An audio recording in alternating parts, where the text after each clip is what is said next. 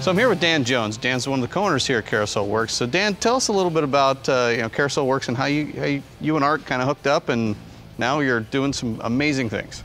Well, you're talking around 25 years ago. We met through basically a third party. And I had a home improvement business doing home improvements. Art was a professional carver, self-taught. And we hit it off and decided that we would have a company that would build wooden figures for individual people.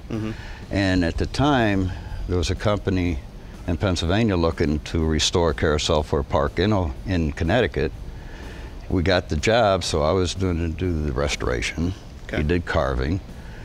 And as that proceeded, and a few years down the road, we got to the point where we had restored 13 antique carousels, complete, which, if you relate it to all the new parts we had to make for them, we had probably built 4 new carousels. Huh. So then we had to make a decision, okay, we're going to build carousels for a living. And we said, let's go for it. And now, 40-some odd carousels later, here we are. So you're taking old world craftsmanship, really, and blending some of the new technology. Pretty much. Oh, absolutely. So what's that, when you started working with 3D design tools, you're using Autodesk Inventor. You guys were an Inventor of the Month here recently. Right. You're taking that new technology and capturing some things and really able to do some things with your carousels that are kind of non-traditional, right? Correct. But the other reason too is labor. Our business is very labor intensive, so the more time we can save in figuring things out, and Art can do it on the computer, saves us a lot of money. Yeah. Okay. So we've got an example here. Yep. This is one of the more recent designs that you guys were able to capture in Autodesk Inventor, and just obviously this is a really small part of a larger carousel, but right. What type of information is communicated out to you guys so that you can build this? Well, number one, instead of just taking pieces back here, cutting them out, all of these are flame cut. First, Art draws them in the program.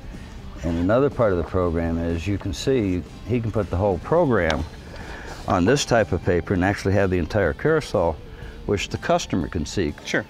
With this, he shows them in 3D, he can turn it, he can rotate it, but then he can go to this point where you have working drawings for every single part on the carousel. Now there is this is one part of this drawing. Yeah. Now there's 4 of them that go on that carousel. With the drawings, we had these sent out to be flame cut. They come back, they get tacked together, everything gets fit. Then it's sent out to the machine shop to be welded and then powder coated. And it's just one part of the carousel, but when you multiply that out, it's saving us an awful lot of time.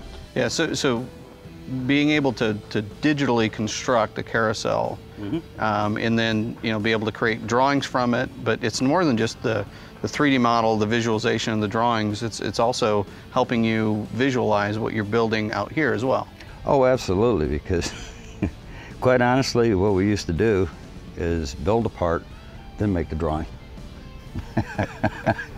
So you're using the CAD tool really more of as a documentation tool rather than a design tool, and that's kind of flipped the other direction. Whether it be the framework or the facade work, he can make a drawing, give it to us out here in the shop, and we build it with very few questions. Where before, we'd have to build actually the machine as we go up, then measure where these parts and pieces will fit, then build them.